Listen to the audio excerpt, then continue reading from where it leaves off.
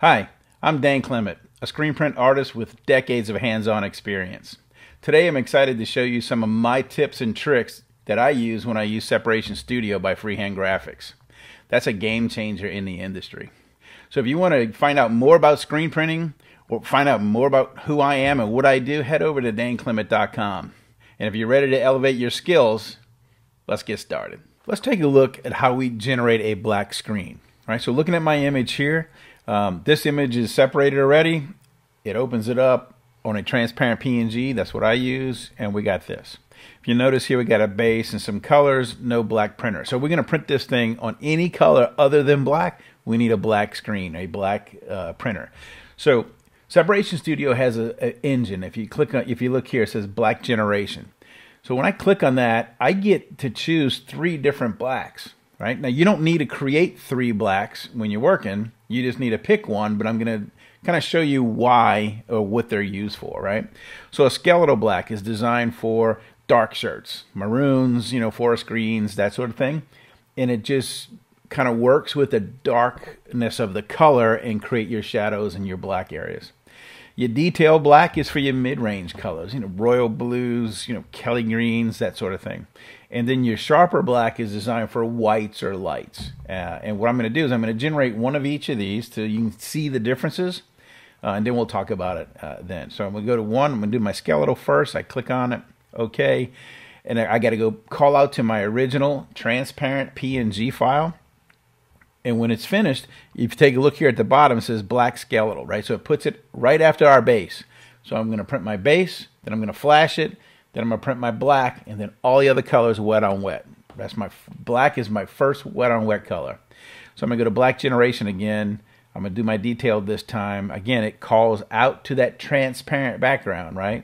In order to generate it for us. And I'll do one more, go to Sharper, click OK. There's my PNG, hit OK. All right.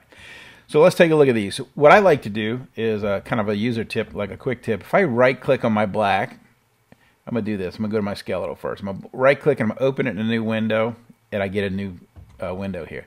If I right-click inside that window, I can view it as a film.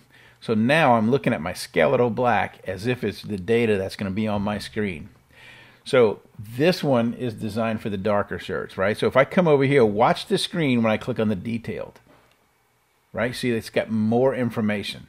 So obviously, that's the mid-range colors. And if I go to my sharper black and I click on it, it gets even more data, right? It's almost a grayscale on my image.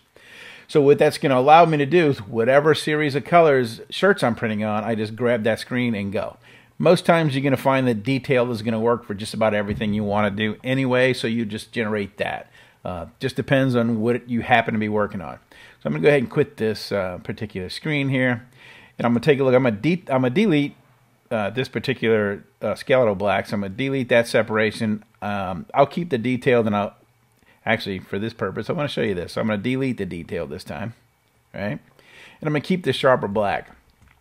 And I'm just going to, like a kind of a quick user tip, if I move this black screen all the way to the end, right?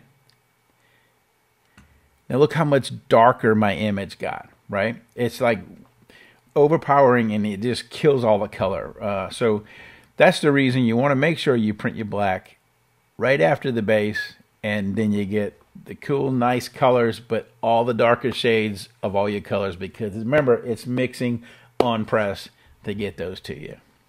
So since we created a black printer, let's go ahead and see what it looks like on some different color shirts, right? So my black is in a proper print order. I'm going to come up to this palette here at the very top. I got a bunch of stock colors, right? I get custom colors. But this is the cool thing, I think, anyways. If we got Fruit of the Loom, Cross Creek in there, we got Gildan, so let's just go there and click on this one here, whatever that is, whatever color you want to check it out. That's ice gray. Click on a little t-shirt here, and it changes it on screen.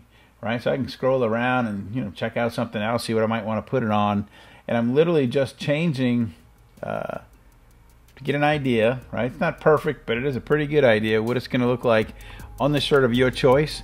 So there you go. Looks pretty cool to me. That is the black where it's supposed to be, and just how it's supposed to look on your t-shirts.